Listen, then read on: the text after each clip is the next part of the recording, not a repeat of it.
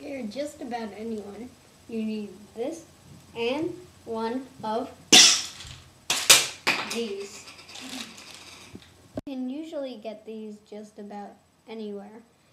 And you may think it's very easy, you just take the cap off, but I say that there's a certain art to it.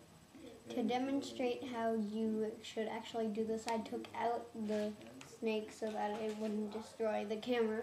What you have to do is you have to take your thumb right under the cap of it, and you have to put a lot of force on it and just pop it off. Let me go get that.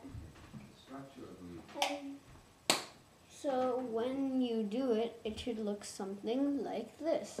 If you have the proper technique, it can go over 5 feet. Here's an example on how this can really scare someone. Alan, come over here. Want some? Oh, yeah.